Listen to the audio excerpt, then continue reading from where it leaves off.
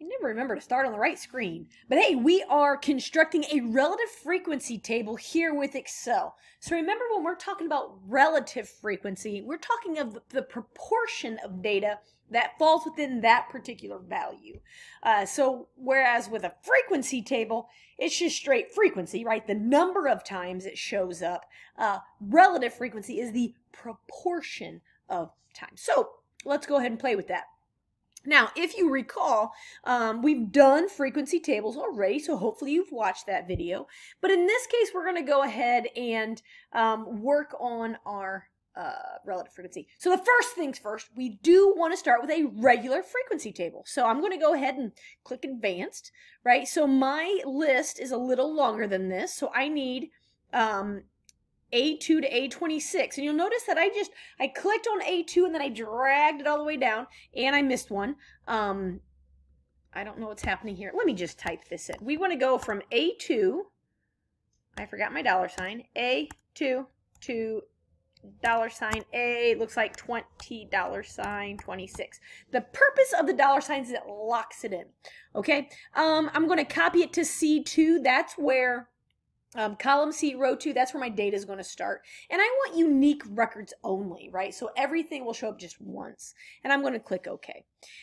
For some reason, 5 is showing up twice. I had the same issue earlier. I'm just going to delete one of those. So I have 1 through 5. Now, generally, especially if we're talking about movie ratings, we want these to be in order. So I'm going to sort those. I'm going to highlight, drag and, click and drag. Struggling tonight. And then I'm going to go up here to sort A to Z. That means least to great. Excuse me, Excel. I said sort least to great. What is going on? Smallest column. Wait. Column C. Sort smallest to largest. Okay. There. Whoo! Excel's hating me tonight. But these are the movie ratings, right? So let's just rewrite this, and then we're going to put our frequencies here in column D. Now, do you remember how to do that? Question mark? No? Okay, great. Let's refresh. We're going to use the equals count if. Then, in our count if, again, we want the entire range. So $A, $2, that's where we're starting, colon, $A, $26, and you can see my entire list of values is highlighted. Woohoo! That's what we want. Now, I put a comma, and I want C2, because that's what I want, the movie rating of 1. And my parenthesis, and hit enter.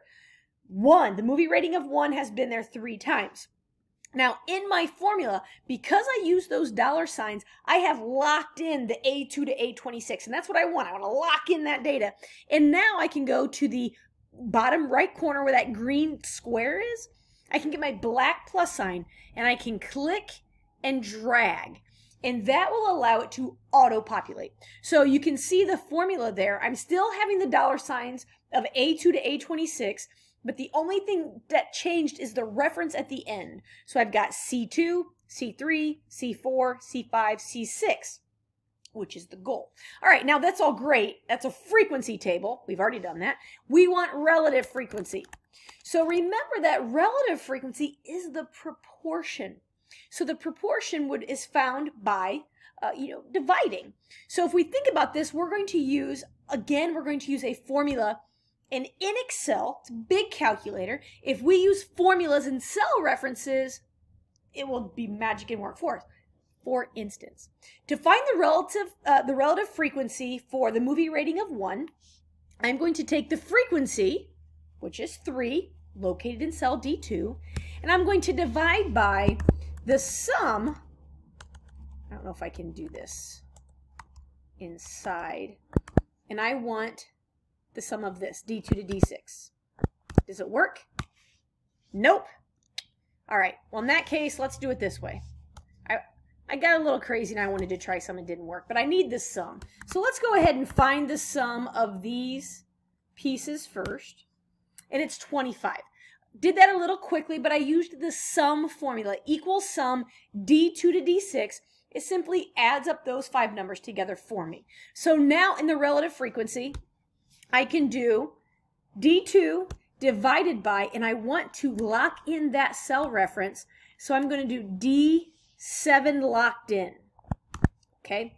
Now, the reason I did that, so the relative frequency for that point is 0.12, but the reason I locked it in of D7 is because now I can do the drag feature.